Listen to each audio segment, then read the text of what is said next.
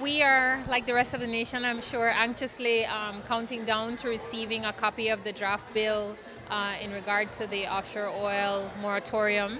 And that will really be a very important milestone in the clean energy campaign. And we look forward to having that conversation continue towards exploring alternative energy sources, because we need to have energy, but of course there's so many alternatives out there, and having the conversation really expand to include non-traditional sources, and getting back to our fisheries work.